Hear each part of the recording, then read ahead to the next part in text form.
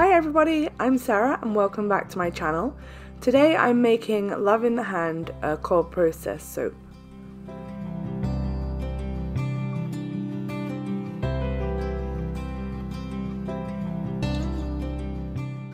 I printed these scrapers on my 3D printer and I'm going to start this soap by pouring my lye water solution into my oils.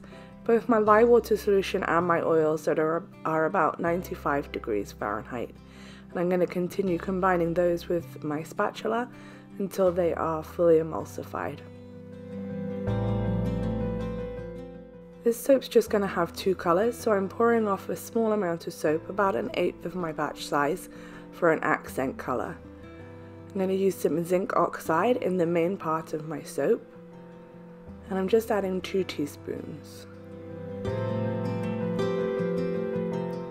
And some activated charcoal as the accent colour for this soap.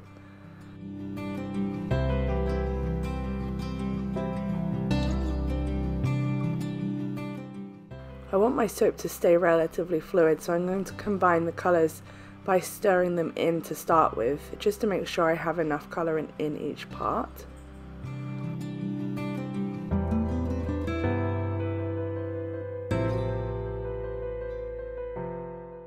And I'm going to separate off a small amount of the white part of the soap to work with first.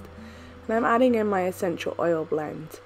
This essential oil blend is lemon, orange, bergamot and peppermint, so it's really nice and fruity but kind of fresh and sweet. I love this blend. I've transferred that white soap into a larger bowl to make it easier to stick blend. And I'm going to use my stick blender to bring the soap to a medium to thick trace. And I'm going to pour it into my molds.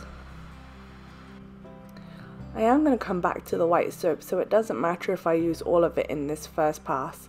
So I'm just going to fill up my molds about 1/3 of the way and save the rest of that soap to see if I need it this time round. I'm putting my first scraper into the mold to make sure that I've got enough to roughly meet halfway. Now my scraper does scrape at a diagonal, so I'm going to prop up the back of the mold just a little bit with the lid from one of my colorants, so that the soap is roughly where it needs to be.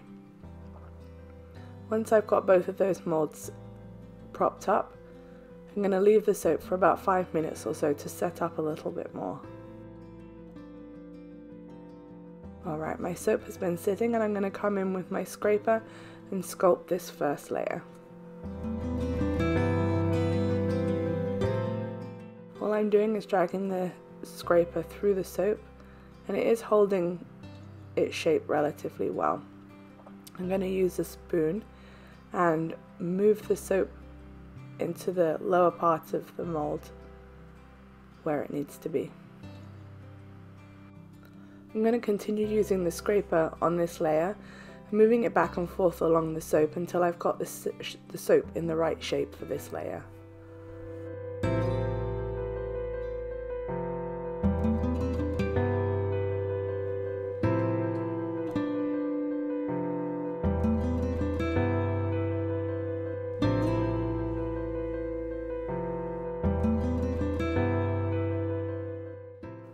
My first layer is nicely set up and it's the shape that I need it to be. So I'm going to come back to the black soap, and I've added my essential oil into it, and I'm going to mix that in and then use my stick blender to bring this black soap to a medium to thick trace.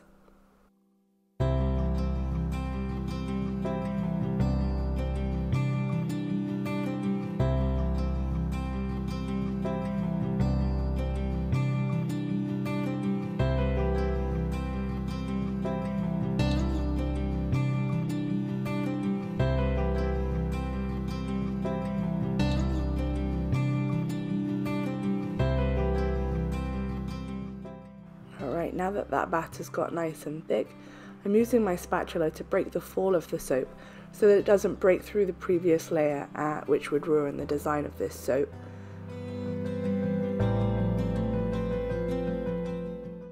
I will be coming back to this black soap as well in another couple of layers, so I'm not going to use all of it. I am just spreading a thin layer out on top of the first layer.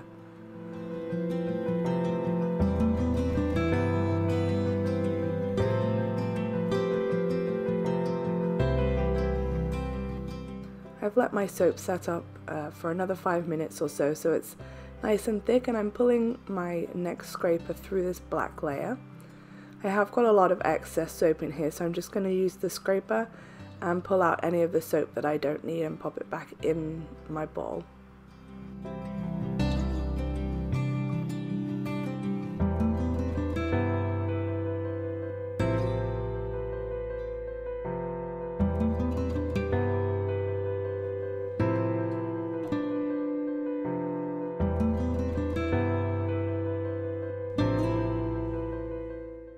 I got my black layer all scraped out and it's set up, so I'm coming back in with some of that white soap and I'm filling in the next layer. The white soap has set up quite a bit more, so I'm not going to need to let it sit before I use the scraper on this layer.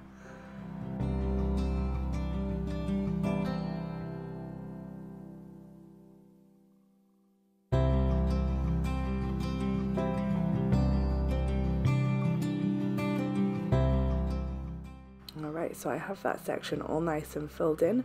I'm using the third scraper and I'm sculpting the top of this section of the soap.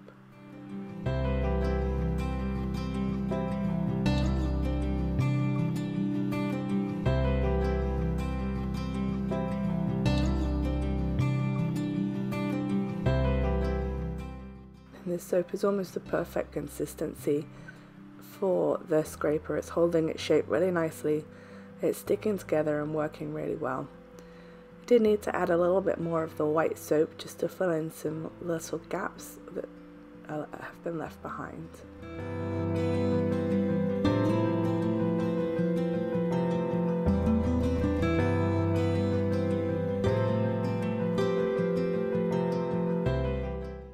And I'm going to go back over it now with the scraper to get the final shape.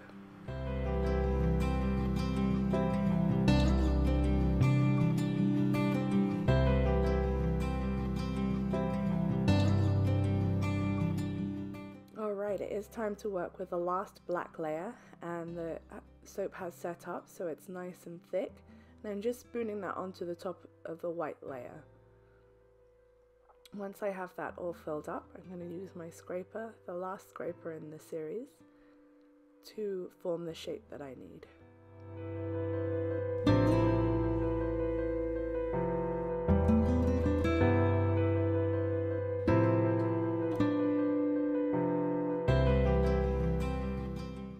After using the scraper, you can see that there's still quite a bit of white left showing, which there shouldn't be according to my design.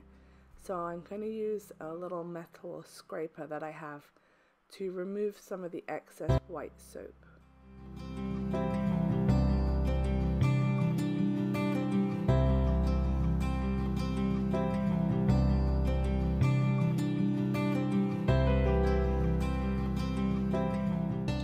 I'm just scraping away that white soap until I can see the black underneath.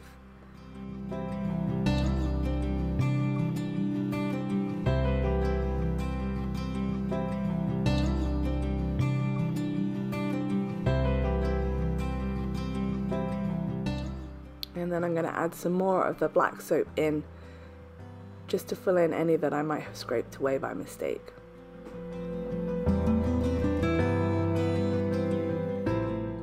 With that black layer complete, I'm pouring in the rest of the white soap on top, and I'm going to level that out with my spatula.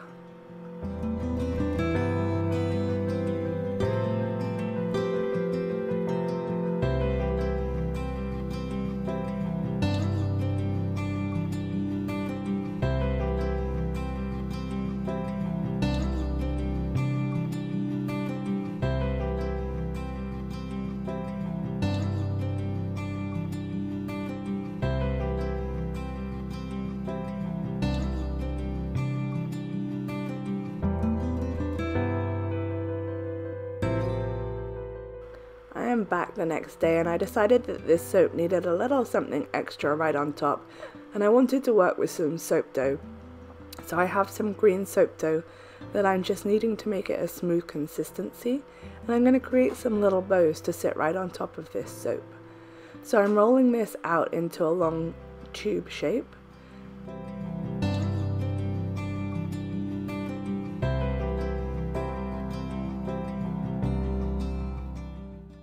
I have a Ziploc bag that I've cut down the edges of. I'm going to place the soap dough in the middle and use my rolling pin to flatten out the soap dough.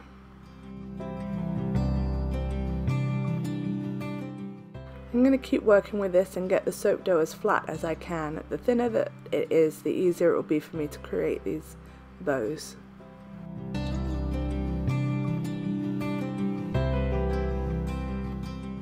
And I'm just going to peel the Ziploc bag away from the soap.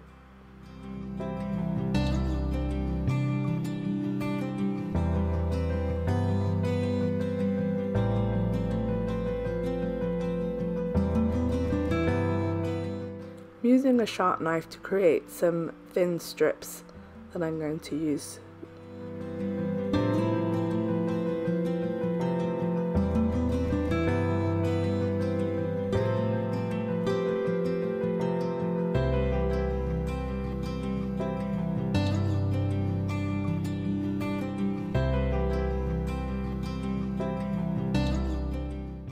Working on the first bow, I have cut my strip in half and I'm folding it roughly in half to form a teardrop shape, and I'm pinching the thin end of the teardrop to seal the loop.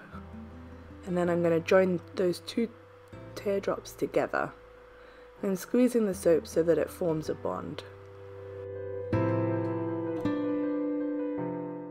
I'm going to use a short section of another strip, and I'm wrapping that around the middle of the bow to form the center ribbon.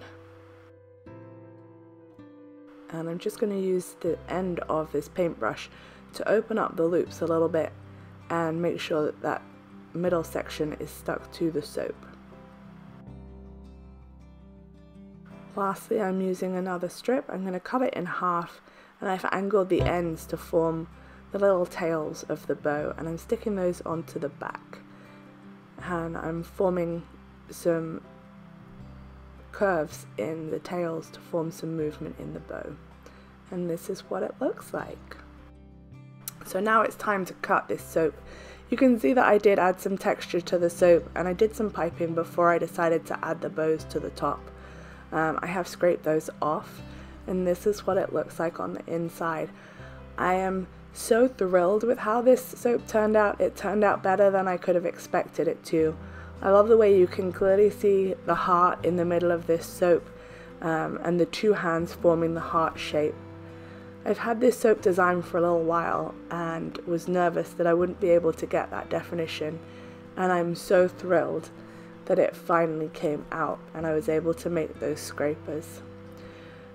So I'm adding some piping onto the top of this soap. Just using my soap piping recipe. I have let it set up and colored this soap with some zinc oxide, and I'm actually not using a piping tip. I have just cut the end off my piping bag to form a circle so that I can get some nice big round dollops on top. I'm just piping 3 per bar, then the next layer I'll do 2, and then finally 1 on top.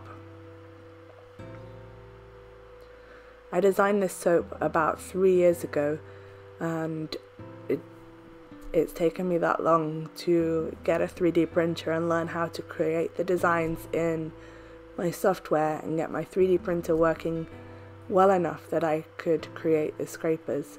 So I am thrilled with how this soap turned out.